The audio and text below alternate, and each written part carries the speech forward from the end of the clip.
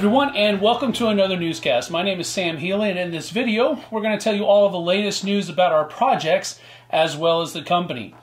As always, if you don't want to watch the entire video, you can skip to the parts that interest you by utilizing the timestamps in the description below. For general news today, I wanted to mention that I won't be doing either of my live videos this week because of the Thanksgiving holidays here in the US. But I'll be back in the swing of things next week, so I'll look forward to seeing you then.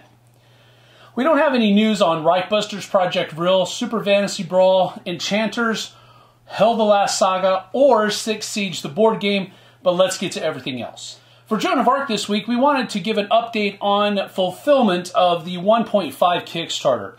UK backers have received address verifications, but there was an error in our transcription of the factory order list to Spiral Galaxy's template.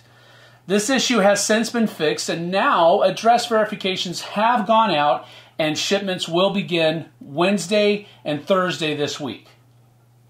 US backers should have already received their address verifications, and the process to make changes will remain open until November 30th to allow their staff ample time to handle the changes and to allow for the Thanksgiving holiday coming up this week. Now, I want to take a moment in here and simply provide clarification for our Canadian backers. For the most part, we generally include updates for your shipments while we speak to North American orders. There is a slight difference, though, because often Canadian pledges are pulled as quickly as possible and sent to the D6 hub in Canada. So it will generally take a bit more time for Canadian address verifications to go out, as they must go through customs as they cross the border. The shipments, of course, not the emails. But exactly how much longer can't always be accurately quantified. But we will continue to try and provide as accurate information as we can for you.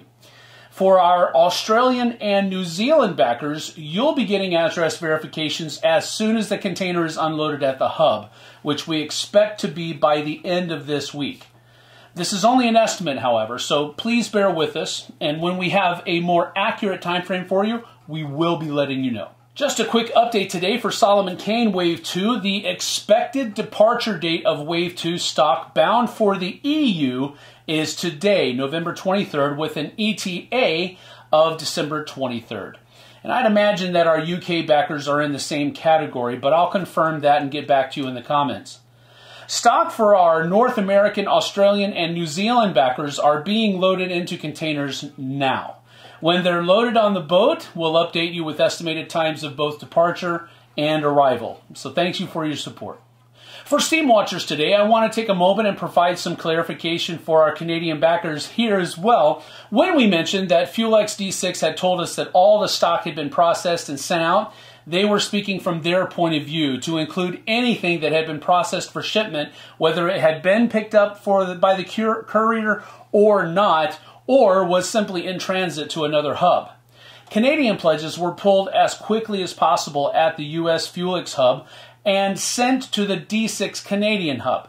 So while it had been sent out, those address verifications or shipment notifications hadn't gone out yet and won't until it's processed by the D6 hub in Canada. It will generally take a bit more time for those emails to be seen by Canadian backers, as the product must go through customs again as they cross the border into Canada. But exactly how much longer it could take can't always be accurately timed. So we're very sorry for the miscommunication, but we will continue to try and provide as accurate information as we can for you in the future. Now, for our US eShop orders, US fulfillment is complete for Kickstarter backers. eShop orders will go out after the Thanksgiving holiday, as the stock is being moved from San Diego to Tennessee. All the core games are already in Tennessee, but all the expansions were in San Diego. So we're trying to minimize shipping costs by getting the product in one location to be sent out to you.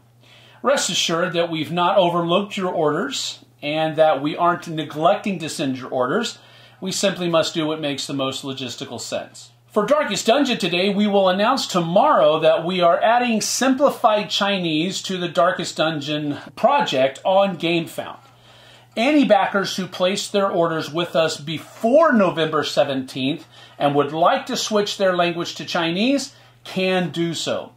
If you're a new backer or placed your order with us after November 17th, it will be manually changed to English. And if you want your order to be in Chinese, you'll simply have to wait for our new localization partner, Banana Games, to make pre-orders available for you.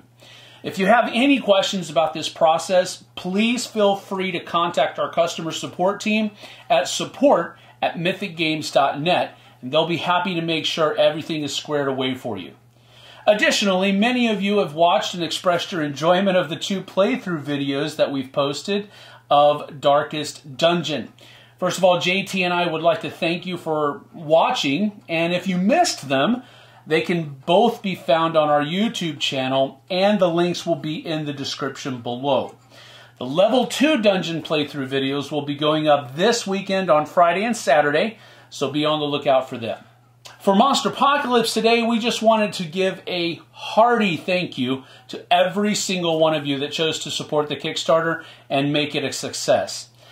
6,370 backers combined for an amazing total of $1,310,177, and we could not be more appreciative.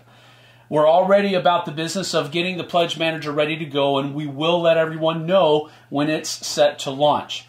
Generally, this process takes about a month for us, but because of how close to the Christmas holidays a month would put us, I'd imagine we're looking at sometime in January launch for the Monpoc Pledge Manager, but don't quote me on that. Just rest assured that we'll announce when we plan to make it public, and we'll go from there.